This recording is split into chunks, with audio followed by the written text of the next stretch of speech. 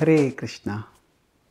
When fighting temptation, focus just on surviving the present battle, not on winning the whole war.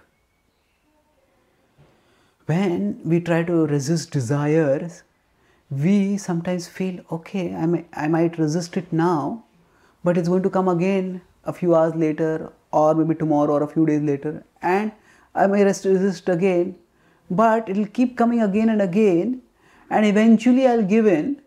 So let me give in now only. Now this kind of thoughts are coming to us because of our mind. The mind is our enemy. Krishna tells us in the Bhagavad-Gītā in 6.6 that bandhuratmatmanastasya yenatmaivatmana jitaha anatmanastu shatrutve vartetatmaiva shatruvat. He says that if the mind is controlled, then it is our friend. But if it's not controlled, it can be our greatest enemy. So what does it mean? How does the mind act as our enemy?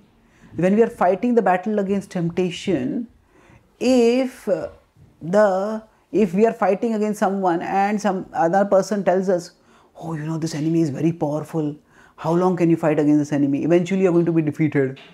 So then that enemy, that person who is discouraging us is also acting as our enemy. So one who discourages us in our fight against our enemy is also our enemy.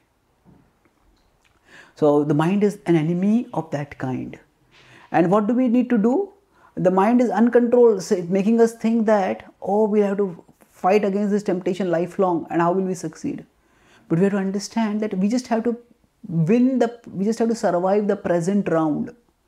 It's not that temptation keeps tormenting us at the same intensity lifelong or even 24 hours. Its intensity increases for some time, and that time we give in, and then after that it decreases. And even if it comes next time, each time we have succeeded in surviving it, we have become stronger and it has become weaker.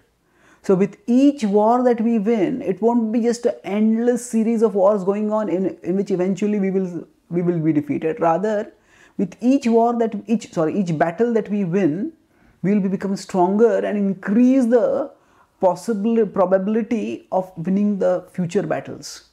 So by expanding our vision to think of all the future battles, we will dishearten ourselves. But instead, if we control the mind and focus it on the present battle, then it is possible to resist temptation, especially if we focus on Krishna and try to remember Krishna and remember that Krishna is with us, within us. Then by that connection with Krishna, resisting temptation will become much easier. And each time temptation attacks, we move closer and closer to Krishna.